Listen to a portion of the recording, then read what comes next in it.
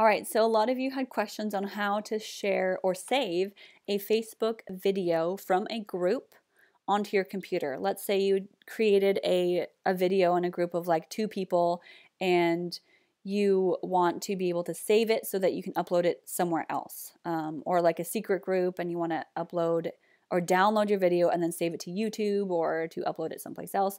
So let's just click on a video in this group that I'm in. I'll click on, that was the one I was trying. Anyone else? All right, let's click on this one. So this is a video I want to save.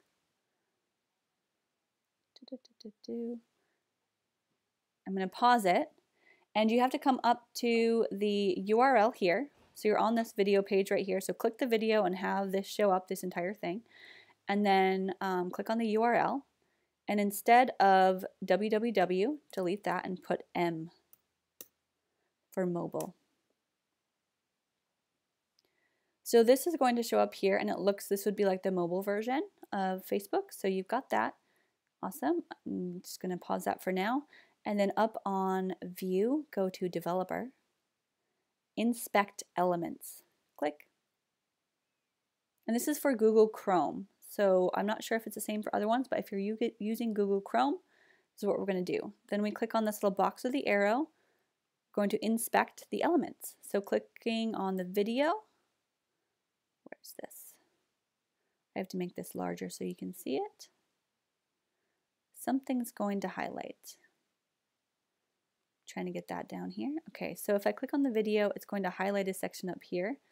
And here is the video, this source HTTPS video. I came up with that. Let's pause that. If I do another tab and paste that into here, the video shows up just on its own. Now I can control click and save video as whatever I want. So I can save it to my desktop, whatever, you can rename it, and it saves as an MP4. And you can go ahead and then upload it from wherever you save it to YouTube or elsewhere. So let's go through those steps again, just real quick. You're on your Facebook. I've got so many tabs up here, maybe you have more. Change the URL to M.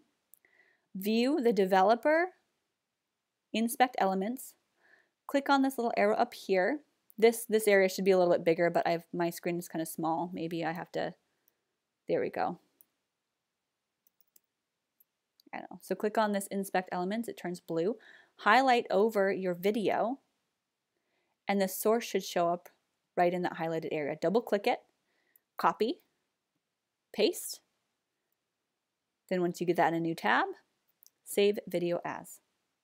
You can do this for any video, even if you didn't personally upload it. Hope that helps.